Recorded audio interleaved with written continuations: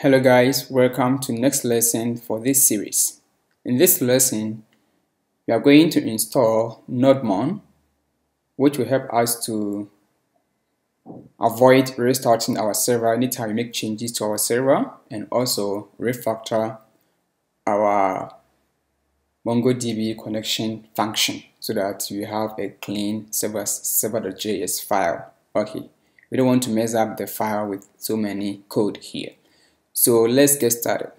So next, let's go to our terminal and then let me cancel it and then install a package called yarn add nodemon.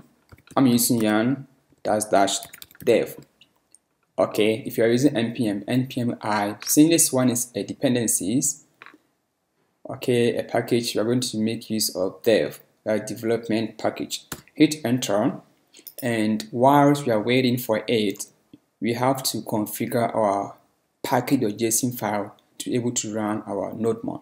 Okay, so go back to the file and go to your package.json file, right? And for the script, delete whatever you see here, and then let's start something.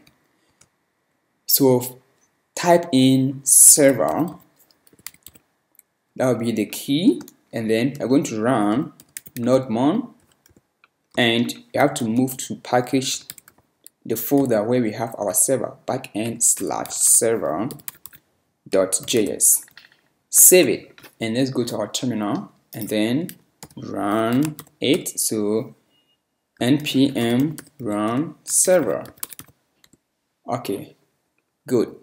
Now, nodemon is monitoring any changes we make to our file without quitting and restarting our server anytime we make changes to our server. Good. So next is let's try to refactor the function of our package, our db connect function. So inside your backend folder, let's create a folder called config. And this is a configuration file which is not part of our code. Right, for example, db connect. So we'll create a file called dbconnect.js, and I'm going to make use of mongoose. So let's import mongoose, which is equal to require mongoose as that, and let's create a function called const db connect equal to array function. And go back to your server.js file, and then let's cat from line 6 to line 17 the function for connecting our MongoDB. We want to move to its own file. So let me copy from here and then let me cat, and then go to your server db connect file and then paste it.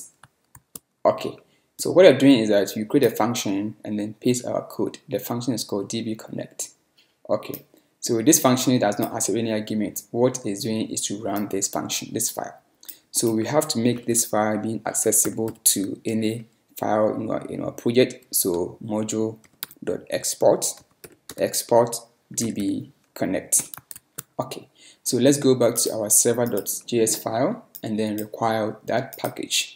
So db connect. Okay, now since it's a function, remember we have to call it, right? It's a function which is db connect, which returns this one, which runs, doesn't return anything, which run this function, right? So since a function and you have an instance of this function like this app, and then you call it this function, we call express assigned to a variable. The same way we have a function and we assign to a variable, then we can call it. So let me make here db connect, and then let's say db connect and then call it like that. So let's go back to our server and see. I think let's restart. Good. You see db connect, right? And also we have a different way of calling this function. And that is what I'm going to use. Instead of requiring this function, requiring this file, and then call it, we can call it like this. Okay, so let me delete all the files here. So just require the file, which is inside config, and then db connect. And this is a function. In JavaScript, we call something iffy, that is immediately invoke function.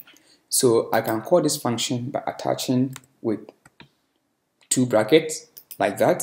So it means that I have called this function automatically, right? So in the same way as I did. So whatever version you want, as you can see, db connected. So guys, so to go over again, we create a file called a folder called config, and create one file called db connect. And in there, we created a function called db connect, and then we paste our connection function that we did previously inside. We export it, and then we use it inside our server.json file, and you call it automatically like that. Or you can go by another option by assign to a variable and then call it. Anyway, it's your choice. So this is how we refactor our application and then install nodemon to restart our application anytime we make changes to our server. So in the next lesson, we will start creating our model and then start registering users. Thanks for watching.